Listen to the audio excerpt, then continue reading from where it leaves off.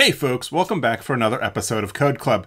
If you have been following along, you know that I am building out a new R package that I'm calling Phylotyper that takes in DNA sequences and then classifies it to a different bacterial taxonomic grouping. Now, if none of that means anything to you, or if you just don't care, don't worry, hang on. You'll still learn a lot about package development. This has been my first time building my own R package, and I have learned a lot, especially since I have to teach it all back to you. I hope that you are following along, building out your own dream package so that you can learn along with me. We are almost ready to submit this package to CRAN so that everybody can get it without having to install it through GitHub. That will just be, make me so happy, right?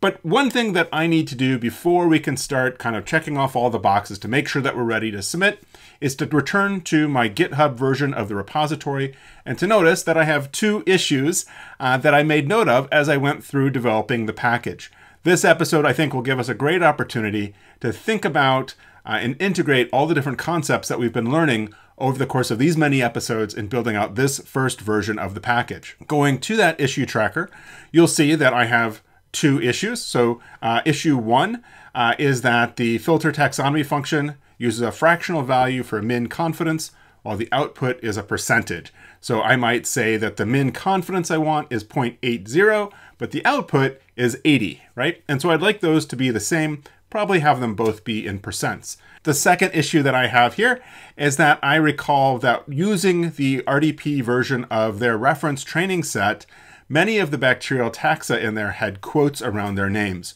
which kind of makes for kind of an odd appearance. And working with quotes inside of R or any software kind of gets a little bit kludgy. And so I prefer to remove those so that we don't have to worry about those quote marks. So again, these are the two issues that we're going to be talking about in today's episode. As a reminder, if you ever wanted to file an issue on my repository or your own, you can click on this green New Issue tab, and then you can insert a title as well as a description, right? And so one of the nice things is that in the description, you can do all sorts of great stuff, writing it in Markdown, using things like links and attaching files or pictures or whatever you want. You can see a preview of it, right? And so it's really handy. So again, we're going to return to the issues. And this first issue that I want to think about is filter taxonomy function uses a fractional value for min confidence, while the output is a percentage. And so a couple notes. It's been a long time since I looked at these. I filed these August 1st, and I'm recording this at about September 20th. So it's been almost 2 months, and I haven't looked at the code a lot since then or this issue. So I'm going to work through it with you as we go through today's episode. So I see in the first, again, it's a repetition of what I had before, that the confidence scores are being outputted as percents, like 83, rather than fractions, 0.83. And so I'd like to instead go with percents and convert the mid-confidence to 80 rather than 0.80, okay? And then there's some other stuff in here with classify sequence outputting fractions, but min taxonomy outputting percentages. All along this process, we've been using what's called test-driven development, where we make the test and then we develop the code. So that's what we're going to do today. We're going to go back to our tests, update our test to use percentages rather than fractions, run the test, see that it fails, figure out where it fails, and then refactor the code and then retest to see that it passes. Before going over to RStudio, I just want to remind you that if you want to get the code in my repository as it currently stands, down below in the description to this episode is a link to the repository as it currently stands. Also, there will be a link there for what the repository looks like at the end of the episode, so you'll have these two issues being completed. All right, so let's go over to RStudio. And what I'm going to look for first is this tests directory, and then test that. And then we have a variety of different tests here. So I'm not totally sure which tests we need to modify. Pretty sure it's not the read tests. So that leaves 3 other scripts to possibly modify. One is filter, print, and k-mers. K-mers is where most of the work is being done. So let's start there. And maybe what we could do is maybe start at the bottom, because I believe I wrote these tests kind of in order that I needed them. And so this first test at the bottom, or the last test, I should say, I see that I have an expected confidence of 1. And so again, I want that to be 100. And then, so that should fail, right? And good. And so let's scroll up. And so here's another expected frac of 0.6. Let's go ahead and make that 60. All right, and then expected frac here of 1. Let's make that 100. So what I'm going to do is I'm going to search for frac to make sure I've got all those instances. Well, those are the 2 instances, I guess. Okay. Okay, here's another confidence. Good. And so again, this should be 100. This should be 80. This should be 80. Make sure that don't have anything else. Maybe if I search for confidence, that will help me. All right, so I think looking for confidence again, I get the right values. All right, so it's just kind of scan back up, looking through everything. I think we've seen these before. Let's see. Yeah, I think this all looks pretty good. Yeah, and I think here now we're getting back into building the database and things like that. Okay, so that was in K-MERS. Let's also look at filter taxonomy. And so we wanted to filter to the confidence score. And so here again, we see we have these confidence scores, but these are in fractions rather than percentages. So let's go ahead and quickly convert these to percentages. All right, and then here we'll do the same thing, removing that period. And then 0.98 becomes 0.98, good. And then we also have this min confidence equals 80, right? That's what we want to use. So we'll go ahead and save that. And then let's also look at print taxonomy. And again, let's start at the top here. And again, these need to be converted. I think these are the same confidence scores that I had before. That's good. And then the expected, right, will be the percentages like we have here, right? And so then we'll do the same type of thing down here. And I think we're getting to having our tests be all up to date. And that all looks good, right? Cool. All right, so we'll go ahead and save. And then let's go ahead to our build tab and we can then click test. And we should get a bunch of things to fail. Good. We got 7 things to fail. Wonderful. So let's start at the top. And what we see is that the in test K-MERS.R 243.3, so what we see is that the expected was 180.80, but the observed was 111. And so the function that we're working with here is consensus BS class. And so now let's go to our files and we'll come back up to our R script, or R directory rather, and then K-MERS.R, and then let's look for, yeah, our consensus BS class. Very good. And so again, as we scan through this, we recall that we did a variety of things to break the taxonomy into different layers. So we may have done 100 bootstrap replicates of our classification, and then we looked at the classifications of those 100 bootstraps, and we got a consensus across those 100 bootstraps.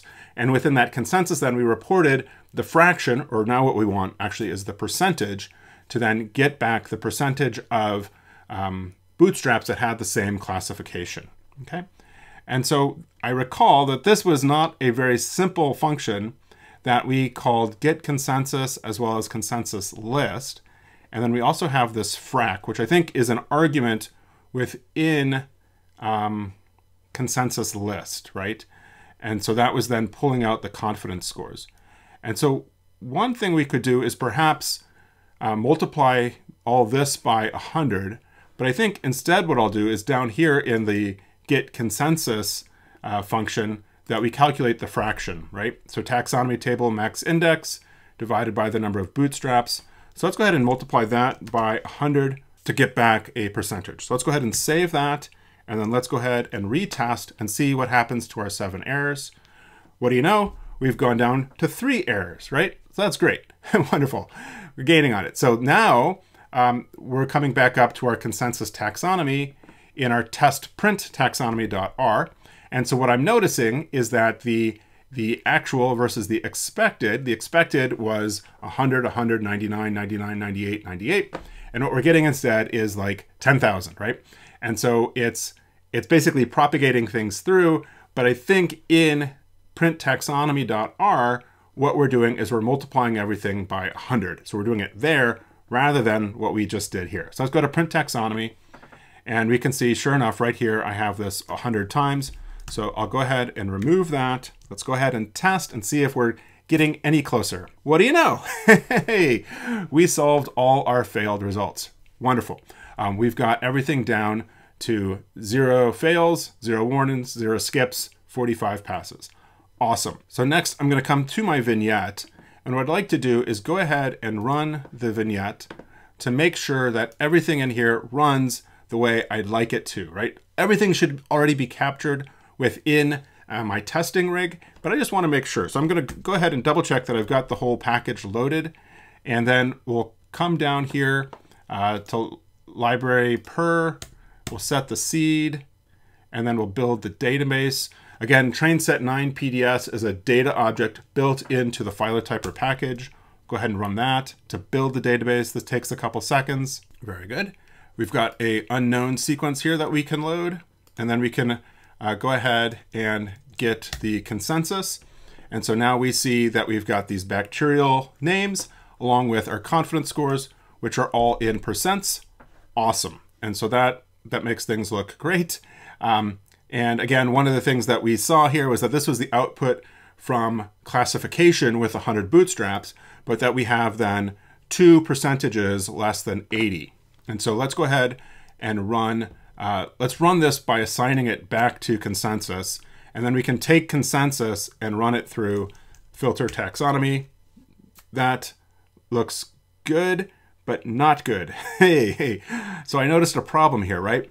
And the problem is that it didn't actually filter my data, right? And I think that's because filter taxonomy has a default parameter for min confidence of 0.8 rather than 80. And I remember that because we wrote that in that issue. Okay, so let's come back to filter taxonomy, and I'm going to come back to my tests, and we'll find the filter taxonomy. So I'm surprised that this passed. And it passed because I put in a min confidence, right? So what I'd like to do is I'm going to copy this test, and in one case, I'm going to leave out the min confidence to test the default min confidence, okay? So let's go ahead and save that and test it. And we see that sure enough, it failed. And so one of the things that's really nice about test-driven development is that if you find a bug, like we did by running through the vignette, that we can then design a test around that bug, which is exactly what I did here, right? So in the vignette, I ran filter taxonomy without showing the min confidence score, okay? And so now we got that fail. And so now we need to go back and look at filter taxonomy, which again, we can come down to R and then filter taxonomy.r. And what I'd like is for the default to be 80, okay? And so we'll go ahead and remove that. And so here we also need to update the example, right? And so we'll go ahead and change this to be the right values. All right. And so then min confidence here should be 80. We'll save that. And I think that all looks good.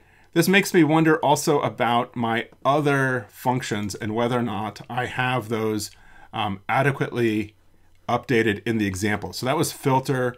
I wonder about print taxonomy. Yeah, this needs to be updated too, right? So this needs to be 100, 99, 99, 98. All right, and so then that should be all good. All right, so now again, we've got this failed test. We need to fix it. I think we fixed it by making this min confidence equals 80. So we've got everything saved. Let's go ahead and test it. Wonderful, it passed.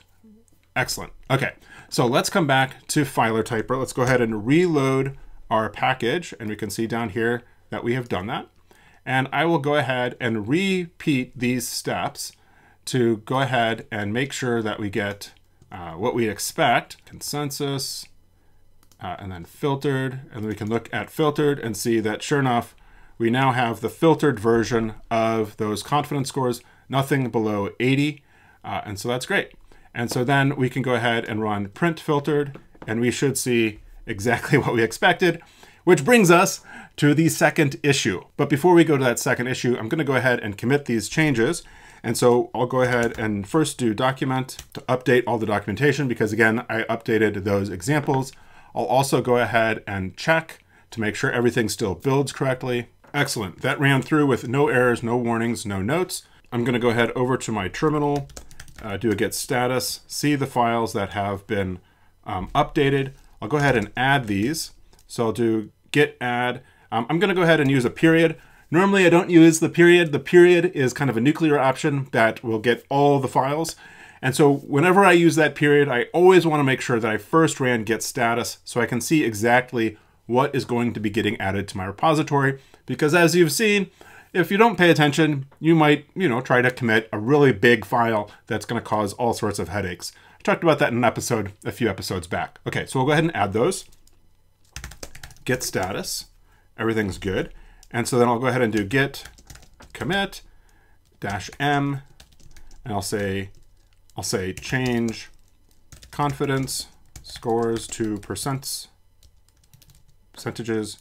and then I'll do something special. I'll do close #1, and so this will close issue number 1. Okay, and maybe I'll go ahead and put in here issue number 1. It's of course going to run through the pre-commit hook checks to make sure everything looks good. Git status, I see that it did commit the change, so everything is good. Now if I do a git push, that should again push everything up to GitHub. And then coming back to my issue tracker, if I click on that first link, I'll see that I now have this commit message connected with issue 1. So if I ever want to come back and see what were the changes that were done to get this issue resolved, I can come back to this issue. So I would have expected that close keyword to go ahead and close it. Maybe it's got to run through kind of all the hooks that it's running with GitHub Actions first. So we'll come back to this before we say goodbye to go certainly manually close the issue if nothing else. But I thought this close issue should have closed it for me. Maybe it doesn't like having the close issue number 1. Maybe it just wanted close number 1. So anyway, we've got another issue. So let's go to that. We'll then go to issue number 2. Some taxa have quotes in their names. And so as we saw from our console over here, that when I printed out the taxonomy, many of these names, like Bacteroidetes, had quotes in them. And so then because they have quotes, to escape out of the quotes, you have to have a backslash. And so all that backslashing and escape characters really gets a bit frustrating in R. So my preference would be to leave out the quotes.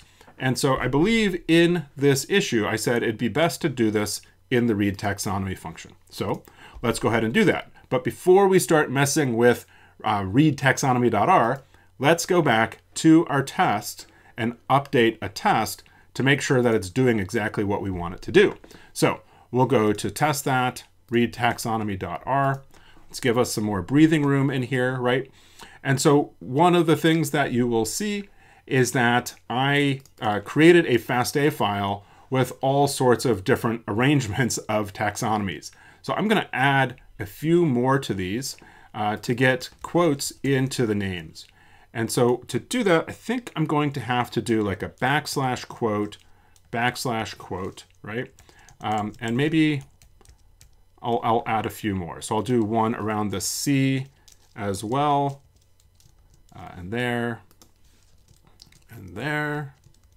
And let's go ahead and do the A. So we'll do all 3 layers with quotes around it.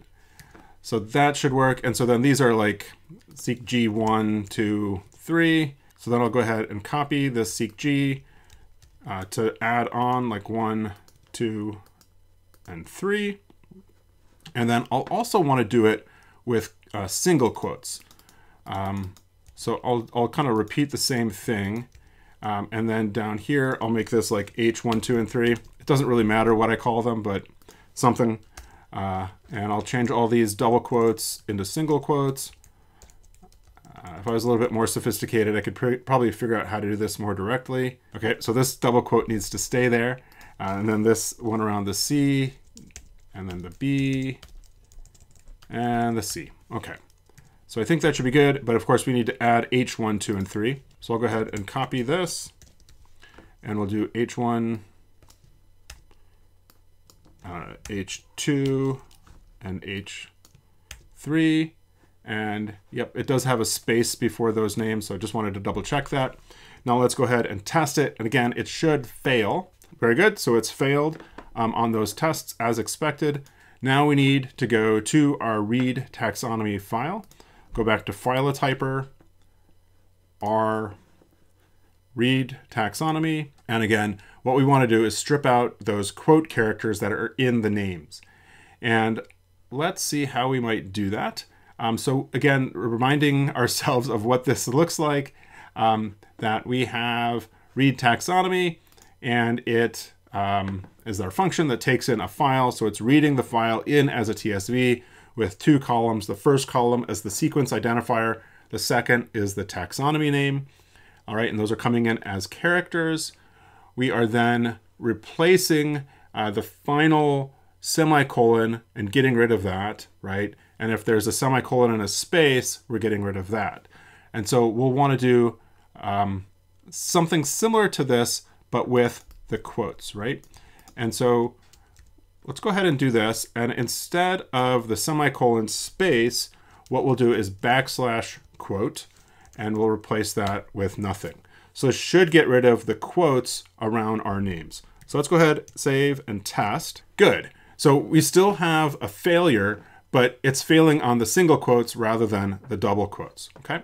And so what we could do, I think, is to wrap this in a square brace with a \quote and a \single quote. And so that square brace will tell str replace all regex to replace either a double quote or a single quote with nothing. So let's see if this works. And we'll go ahead and test it, and it passes. What do you know? So I'm really happy that this works, that we are able to go ahead and remove those double quotes and single quotes in our taxonomy names. And again, just to prove to ourselves that this still works, passes wonderfully, I'm going to go ahead and load the package, come back to my vignette, and make sure that the output of running the vignette doesn't have quotes in the consensus taxonomy. So again, we'll come back up, I'll rerun the seed, I'll rebuild the database, and then we'll go ahead and load the unknown, which of course we already have loaded. We'll run the classification.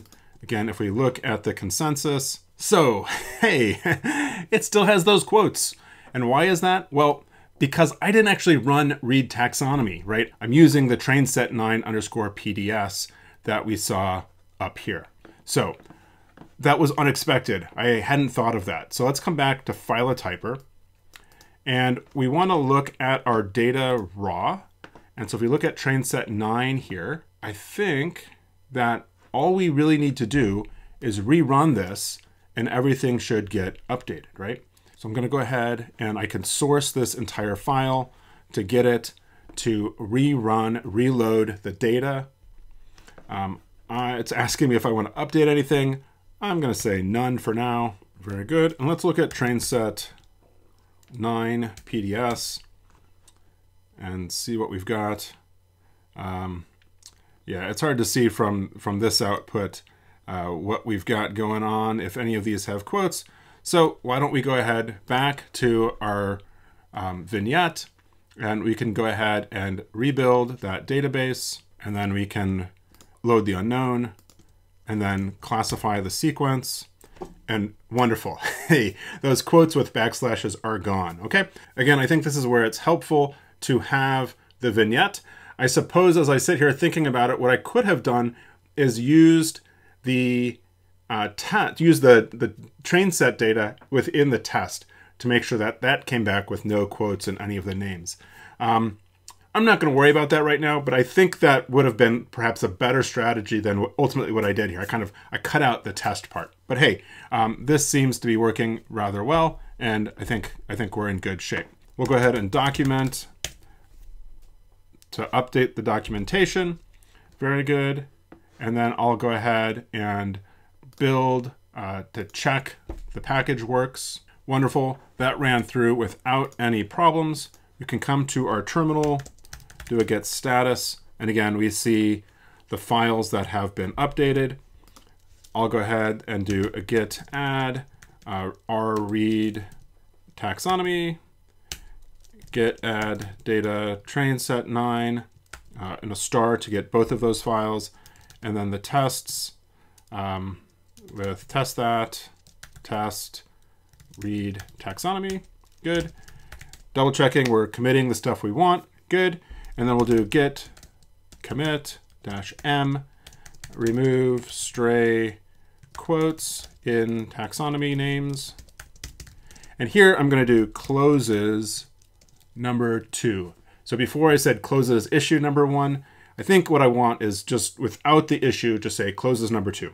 So we'll go ahead, commit this, make sure it goes through our pre-commit hook to make sure everything is good before we push things up to GitHub. All right, so it didn't commit. Let's look at what happened. And so then we see that it modified this file. So if I copy that and do git diff on that, I see that it reformatted what my vector looks like. So just again to show you here, down here with my expected, I had it like up here, right? I had it like this, and so it didn't want that. It wanted it kind of all the arguments to start on their own line. Good. Okay, so we'll let it do that. So we'll save that, and I'll do again a git add on that test. Let me grab that named before I forget. That was this, and then git status. Good. And then I can scroll back up through the history, hitting the up arrow to recommit, and everything should work well this time. Good. That all went through. And again, I can do a git push. All that gets moved up to GitHub. And now we see that we have the purple tag here for closed, along with the commit message that was associated with closing the issue or resolving the issue. And so if I refresh this page, I see that issues number 2 went down to issues 1 because I only have one issue, but really I don't have any issues because I can go ahead and hit close issue on this issue 1 because it has been completed. Great. And so now when we go to our issue tracker, we see we have 0 open issues and 3 closed issues. You'll recall that one of those closed issues I resolved a couple episodes back where I had a misspelling in the vignette that Rob Hansen flagged for me. Okay, so we're all in good shape now. This is running through my various GitHub actions to build the site and get everything to be good to go. In the next episode, we are going to be good to go. We are going to go ahead and submit this up to CRAN. I'm so excited to do this with you. I've never submitted my own package to CRAN. People in my lab have submitted them, and I've just kind of like, checked things off and said, yes, this is good to go. But I've never done the whole thing myself. So I'm really excited to do it and to be able to do it with you. So that you don't miss that exciting event, please make sure that you subscribe to the channel and you've told all your friends about what we're doing here on Code Club.